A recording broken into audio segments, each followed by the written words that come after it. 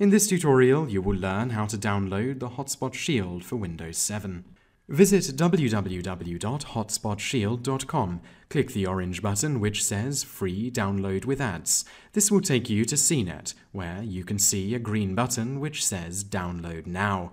Click this. You will then be taken to another page where the file will download automatically. Look for a file on the lower left of your browser window called HSS-2.88, etc. Click it. A window will now open on your screen called Welcome to the Hotspot Shield 2.88 setup. Select your language, read over the license, content and privacy agreements, and decide whether you want to install the Hotspot Shield toolbar for Firefox or Internet Explorer. After making these selections, click Install. The system will then begin to install, and you have to wait for this process to complete. Once it says completed, it is done, and you just need to make your selections and click Finish.